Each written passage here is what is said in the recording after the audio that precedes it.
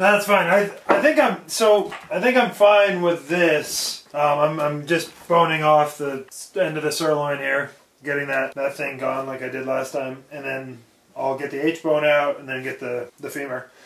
Yeah. And that's all fine, and then I'll just set. You can let me know what the recipe. Yeah, so basically what we're gonna do is when you run, I think it's basically perfect. It's 32 degrees. I mean, it sucks, but it's perfect. Deer? Spice them up and cook them at 250. Yeah, that guy Steve Ranella says pressure cook them for a little bit, peel everything off, and then mop them on the grill. Yeah. I might do that. We'll see. But yeah, like 4-inch sections. You like braised more than sausage, basically. I like sausage a lot too, and the thing is with I mean, for giving it away, sausage is nice. That's kind of my thing. Is like, this is a bartering thing for me. Yeah. Partly because of my life. and the way that it is.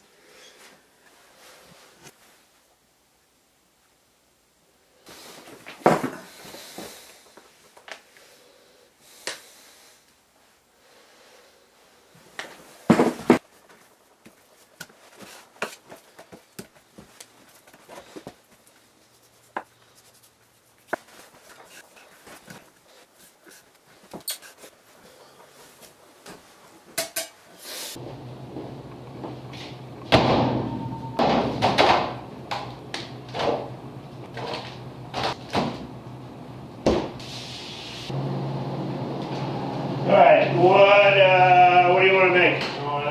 Yeah. I mean, I like the idea of chorizo. I don't know how hard that is. It's not. Okay.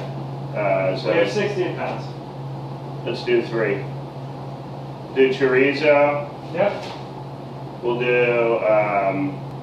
do one like red wine and sage or rosemary or Cool. something that we have in there. Yep.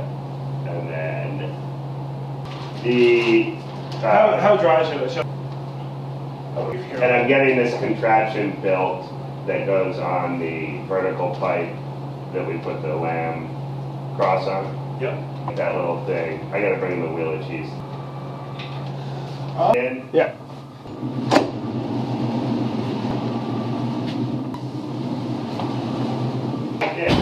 That's it's close enough to 16.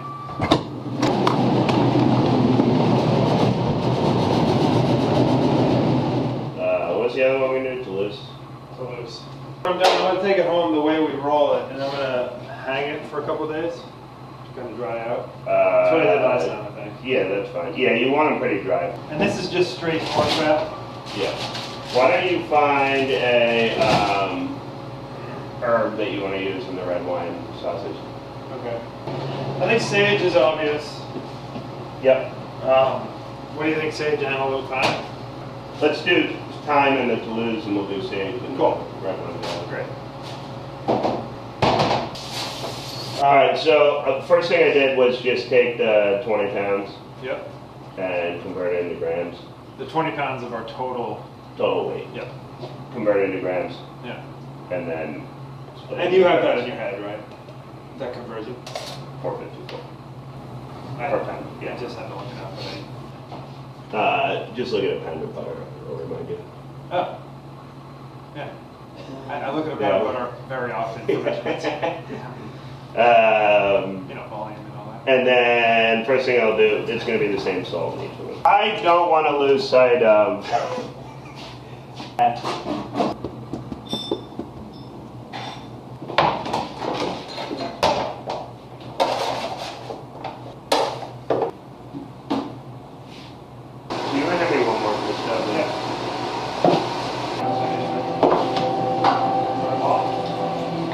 New chain. You know when you get like the logs that are loose, so if you put pressure on it, it just like rolls up and pile. Yeah. And you can just like gently let the saw do the work. Yeah. It's so fun to do that. So fun.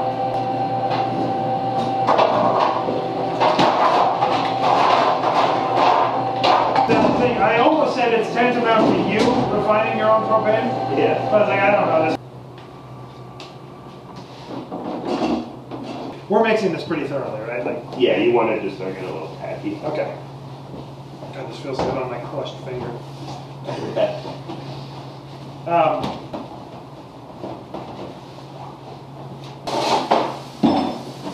Oh, this is nice. That's that now. And I think I guess I told him one of the right ones. Not time sensitive. I picture that with lentils. Make sure the sausage is coming out a little bit. If you go into the, so I pinched 2 sausages. that's nice. Forward roll, right? Yeah. Pinch 2 sausages. Back. All of this? Yeah, you might as well, sure. We'll have one mixed sausage. That's okay.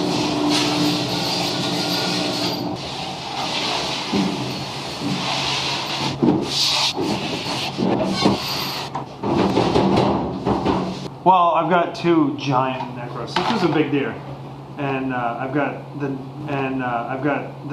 neck roasts are in 2 parts because the neck was too big for any bag that I owned. Biscuit, yeah, we did biscuits. We did, yeah, with like old neck. Reload. Yeah. It had been cooked. Right, and then refrozen for like a year. Refrozen for a year, and then I made stew out of it, and it was delicious. You made biscuits, and they were good.